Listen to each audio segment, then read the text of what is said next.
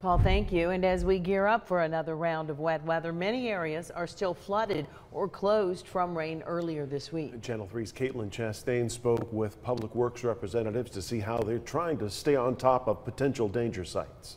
A spokesperson for the Public Works Department says they're monitoring several areas around the community that already flooded and others that are prone to flooding. They tell me there are ways the community can help too. Just how is this next bit of rainfall going to possibly worsen those already current really wet conditions? A barricade blocks off the entrance to Stringer's Ridge Park in Chattanooga.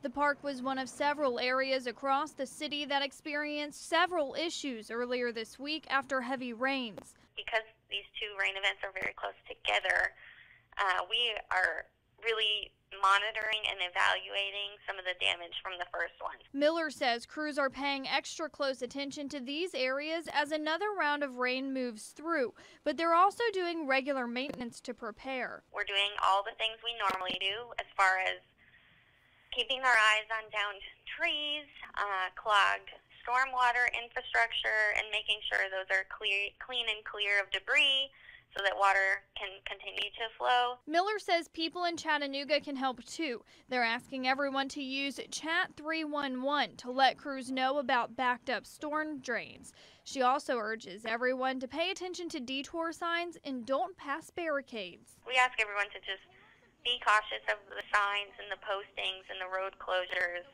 and trail closures because they're there for their safety. Miller says the Public Works crews are monitoring these other areas on top of the other work they do every day. They're hoping to better assess storm damage after this round of rain. In the studio, Caitlin Chastain, Channel 3 Eyewitness News. And the Tennessee Emergency Management Agency has opened a cleanup hotline for flood victims. The hotline will help those who need to remove debris or clean up their homes following the flood damage. The hotline will be available 24/7 through March 15th. All of the services are free, but service cannot be guaranteed because of the large number of people who need help.